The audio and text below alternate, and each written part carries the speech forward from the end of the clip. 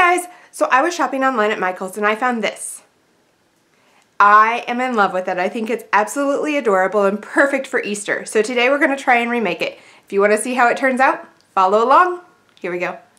Hey guys, and welcome to my channel where we do DIY projects, crafts, and a little bit of organization, but all on a budget.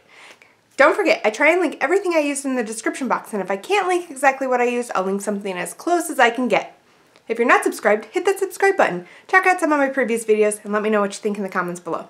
Okay, hey guys, so as you can see here, I painted 3 eggs, and I'll have the colors linked in the description box below.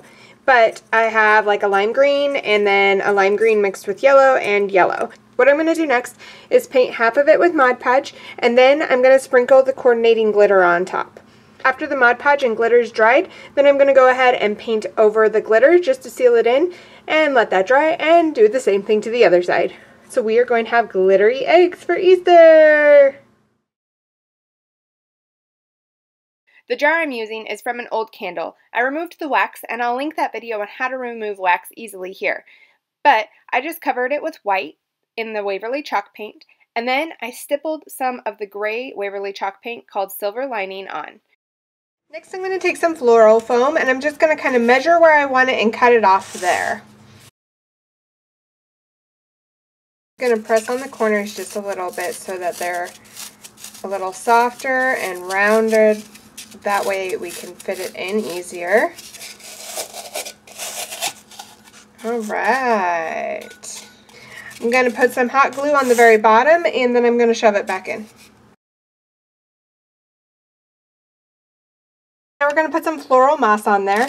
And again, I'm using the bright green one instead of the reindeer moss.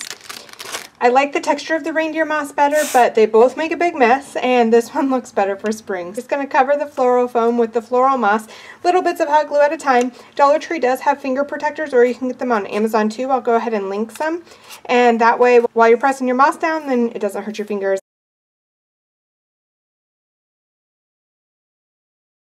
Alright, let me do a little cleanup. As you can see, there's quite a bit of a mess.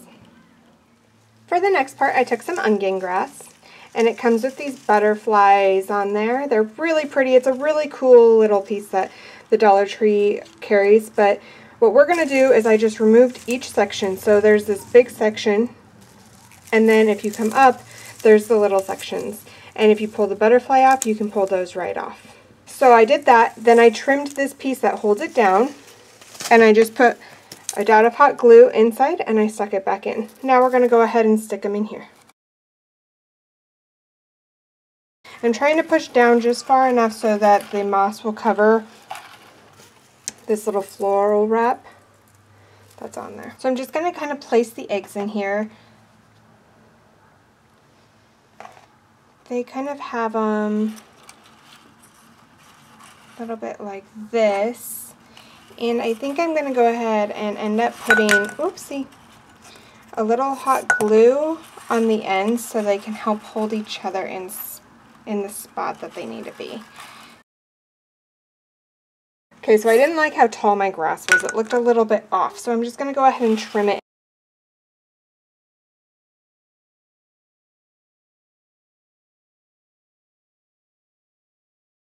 So I want to add a little variety of the sizing because I don't like it all cut off. So I'm just going to come in here with some more from a second or a third pick, I guess, and add in that variety.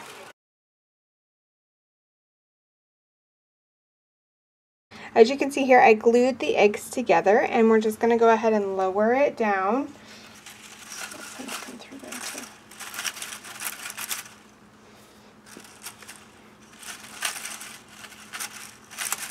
I want it to go into these just a little bit. There we go. Check it out. There's a look at the final project. I'm really liking it. I think it's super cute. I think it's a great Easter idea, and especially if you have kids. Again, I'll go ahead and show you Michael's. Well, online at Michael's. And it was originally $40.69. It's on sale for $26.09, and we made ours for $7. So you'll have to let me know what you think in the comments below. Let me know if you think this is a cute little idea and if you think your kids would love it. Alright guys, I hope you guys enjoy the rest of your day. Thank you so much for crafting with me, and I can't wait to do another craft next week. But until then, bye-bye.